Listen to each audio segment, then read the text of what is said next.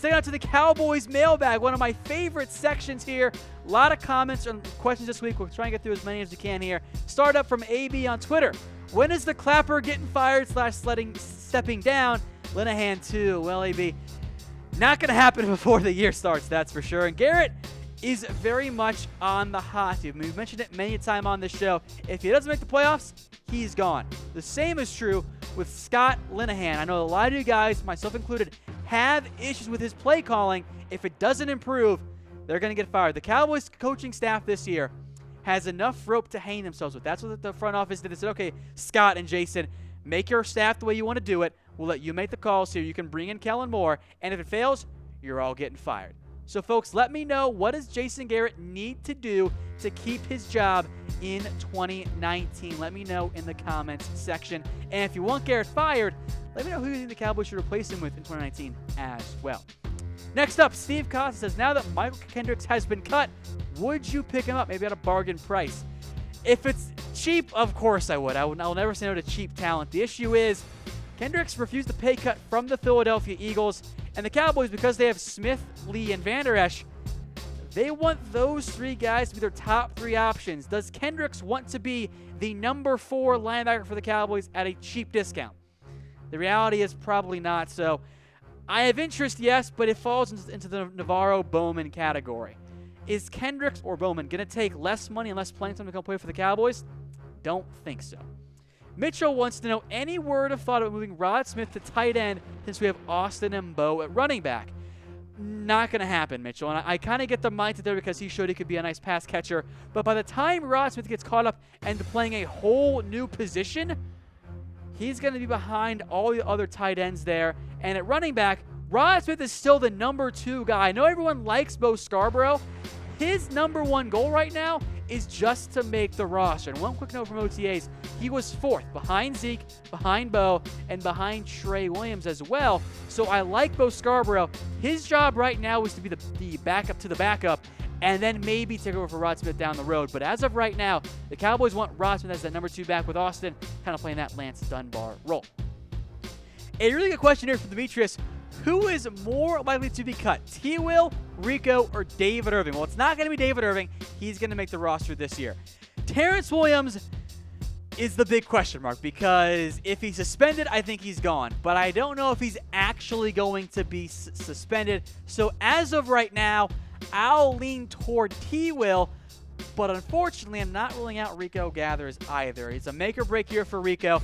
As of right now, he's 4th among tight ends on the Cowboys depth chart in OTAs. We know he's shown some promise as a pass catcher, but he's got to be a better blocker, and I think he has to get more focused as well.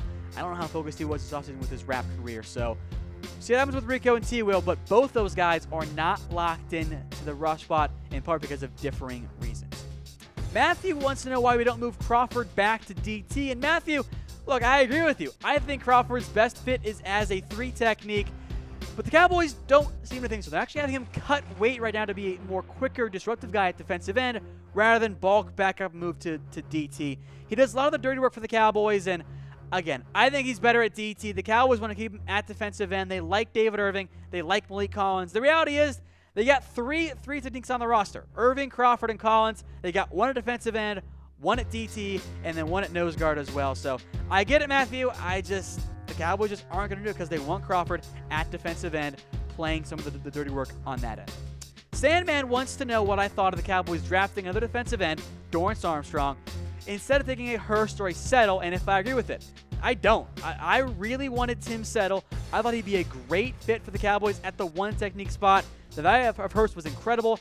I'd have taken either of those guys over Dorrance Armstrong, but the Cowboys love Armstrong. They had a 3rd round grade on him. Had Gallup been off the board, he would have been under consideration for the Cowboys in round 3. So let me know, guys. Should the Cowboys have drafted a DT? I think absolutely. I wanted Tim Settle.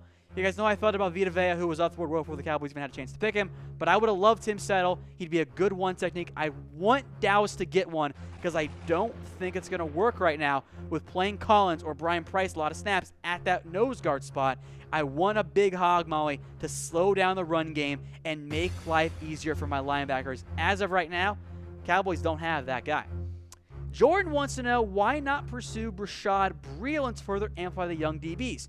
Well, here's why. A, there's some injury concerns with Bashaud Breeland coming off the foot infection that cost him his deal with the Panthers. Which, you look at the Cowboys' depth chart, Awuzie, Lewis, Byron Jones, and Anthony Brown. The reality is that's a pretty good top 4 and a young and cheap group. So the Cowboys are not looking for a top 4 cornerback. They're looking for a number 5 guy. And Breeland, from his perspective, why would he want to come to Dallas when he wants to have a 1-year prove-it deal to go get more money next offseason, when in reality, I think there's a real chance he's not one of the top 3 guys on the Cowboys roster at cornerback. And that assumes Lewis and Uzi and Jones all improve, maybe Anthony Brown as well. But I like Bashaud Breeland, but the Cowboys want to give their talented young cornerbacks the chance to thrive on the outside and on the inside. They want those guys to earn the role. So unfortunately, the Cowboys won't invest in another cornerback like Bashaud Breeland. Bray wants to know, why doesn't Tre Burton fit the Cowboys scheme? I don't know. I don't have an answer for you. I don't get it. I think Boston would be Tre Boston, not Tre Burton. I think Boston would be a great fit for the Cowboys.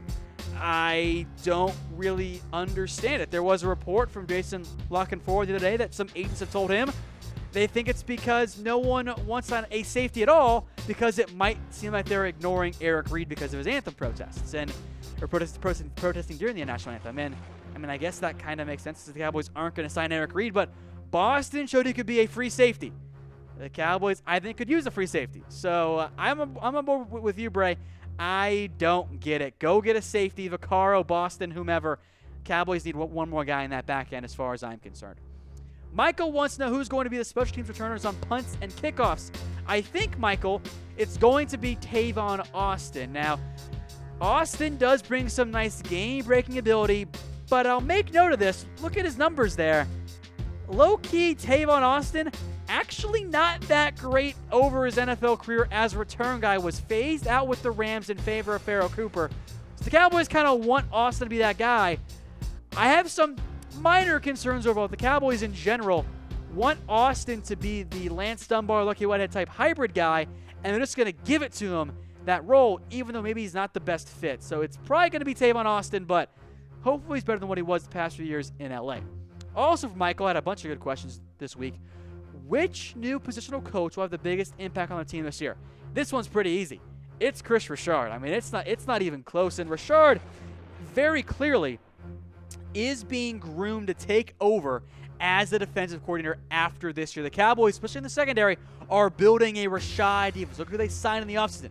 The undrafted free agents are all big, long, and lanky guys at cornerback. That's what Richard wants. He's going to be the defensive coordinator, assuming Garrett's back, or regardless, even if he's fired. I think Richard is the odds-on favorite next year to the Cowboys DC. He is going to have a big impact as he takes over as kind of the passing game coordinator for Dallas. Bears Hater wants to know if they think the Cowboys will have a 1,000-yard receiver since 2014, the first one, and who will it be? He thinks it's going to be Mychal Gallup.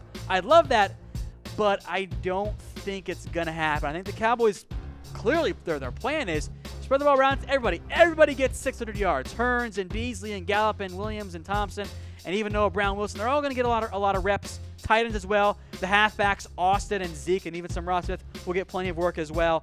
I just don't see it happening this year. A, the Cowboys aren't going to throw it a bunch this year. They're just not going to. They want to run the ball a ton. B, I don't think any of the Cowboys receivers are going to get enough targets overall. They're going to spread it around, so I don't see it happening. If I had to pick one, I'll lean toward Allen Hearns. Hopefully down the road, though, it is Mychal Gallup.